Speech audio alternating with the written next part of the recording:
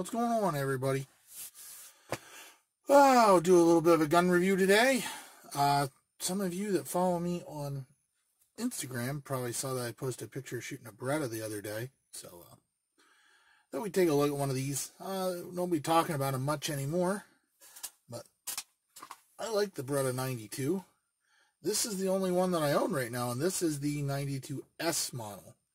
So if you guys that don't know, this is the model that was imported as their Italian police trades. They were cheap several years ago, and I bought one. I've had other Berettas, and I've shot plenty of other Berettas, 92 models, and I don't know, this one just kind of caught my eye for some reason. I didn't have a Beretta at the time, so I bought it a few years ago for, I think, $300. It might have even been a little less than $300 back then. I'm not sure what they're selling for now. I don't know if they're importing them anymore, but we'll take her over to the white tabletop here and take a look at her, and then we'll come back over here and talk about it some more. So, this is our Beretta 92S. So, if you're unfamiliar with the Beretta 92, most of them, it's still a very similar pistol to this today. It is a full-size, so duty size, 9mm. Coming in at about 34 ounces. It's 8.5 inches overall length with a 4.9 inch, so 5 inch barrel, and feeds from a 15 round magazine.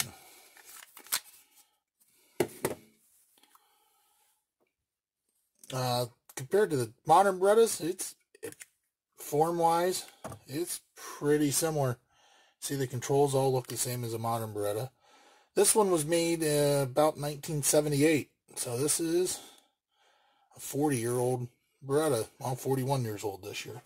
Now, some of the differences between this and what you'll find as the Beretta 92s that are made today are this trigger guard we're looking at. No, the modern ones have a squared trigger guard. It's a little bigger than this. This is rounded. All right. Then you're going to go with the safety. Here's a little different. It's still designed and works the same. Still a safety decocker. So if you cock it, there you go. And you push up to fire. That's safe. That's fire. There we go. And it completely disconnects the trigger when it's down. I'm not sure if these can be converted to G mode, the G models, or it's decocker only. I never tried it. I could probably look into it. I don't know why they wouldn't be able to, except for the safety selector is a little different, but you can see it's kind of a round knob instead of what they look like today, but it's just slightly different. It does not quite have as good as sights, which is one of the problems is compared to some of the more modern ones. You can kind of see them there. Just black kind of combat style sights. There's your sight picture. They work. Probably could paint a little bit. If I painted a little bit of something on the front sight, they would probably work a little better, and I may do that. A little red paint or white paint on the front sight post there just to make it stand out. They're fairly fine, but I mean, they're small compared to what modern ones are. And the new ones with the Vertex slides now, you can replace both front and rear sights on them. This one you could technically knock out the rear, I think. Or no, you're pretty much stuck with this because the front sight is milled into the slide, if you can see it there. So it's part of the slide. You can't really do much with that. And the last kind of big difference is this magazine catch down here. You can see is at the bottom. These were European police pistols, and just kind of how Europe did it. So instead of having your normal mag catch, have it down here. So that could be a big deal. It might not be a big deal. I don't carry this gun a whole lot. I use it more just at the range. I would not feel bad carrying this gun. I mean, it's a decent enough shooter.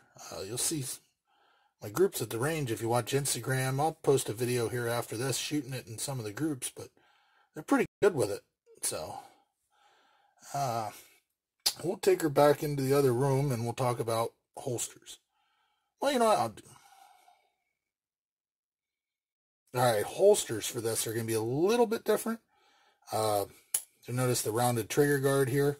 Because of that round trigger guard, you know, a little bit of a problem with Kydex holsters. Now, leather, you should be perfectly fine. This should fit any leather holster for a Beretta 92. You know, pretty much any kind. Of course, it'll fit the crap nylon and stuff too. But Kydex is where you're going to come into a problem with this. And that this might not fit, and a lot of Kydex holsters kind of lock around this trigger guard, and that's part of your retention.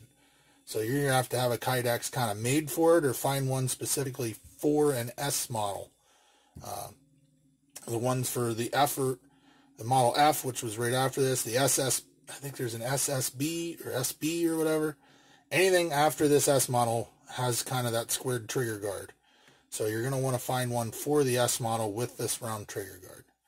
That being said, some holsters will work. I have a Serpa here, which I know, I'm going to end up shooting myself in the leg with it. But you'll see here, this did not fit when I first got it, but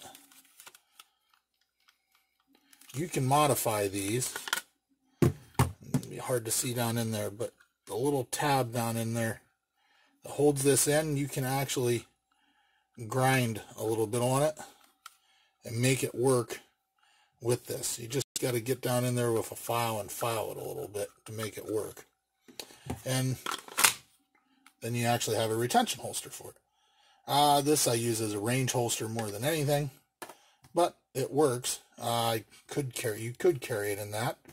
So, all right, let's take her back over to my bench here real quick and talk about carrying this, owning this, you know, the mag issue with it, and anything else. So let's head over there. All right, so now that we're back over here, we can take a look at this guy here. Now, one of the big differences on this, if you can see, is going to be this mag release, which is down here on the heel of the gun. This is the reason I've seen a lot of people say they won't carry this, along with the sights, of course, too. Sights are something you can overcome. Really, if you get good with this. There, I can pick them up fairly quickly, especially if I painted this front sight a little bit so that it stood out more. But, I mean, for a lot of years, people carry guns with combat sights, which is what this is, basically.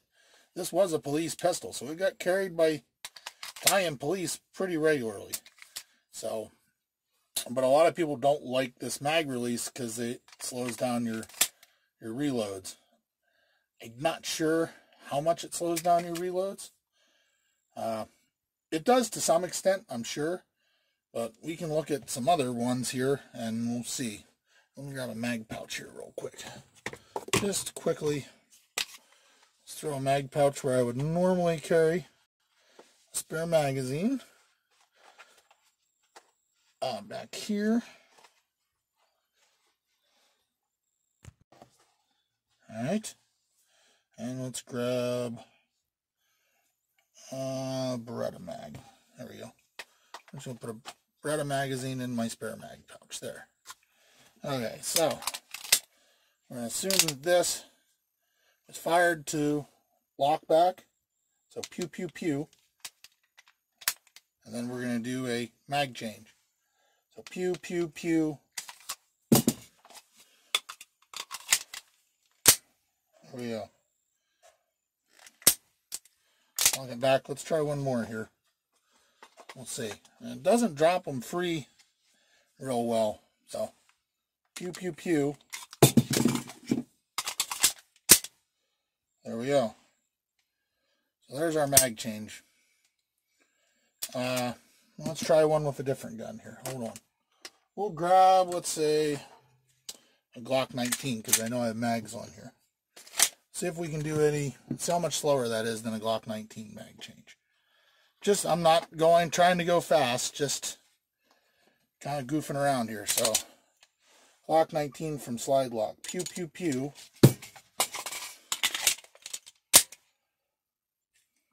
Was it any faster?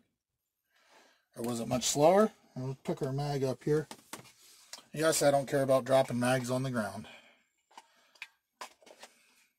Put that back in our mag holder. Get it facing forward.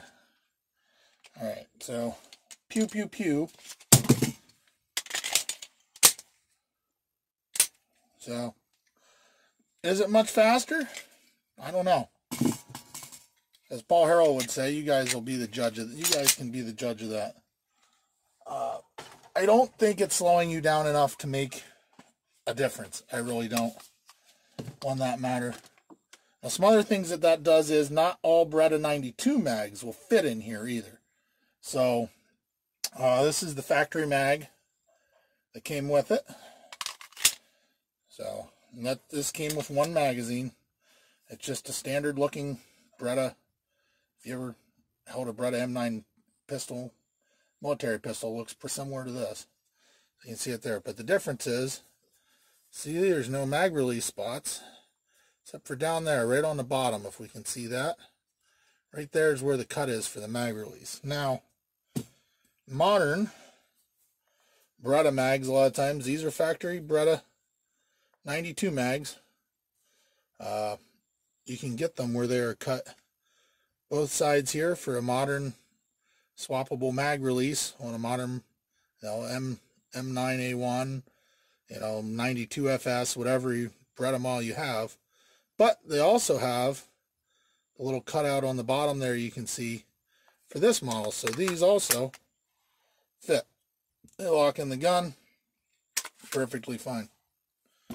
Aftermarket mags, you can find some.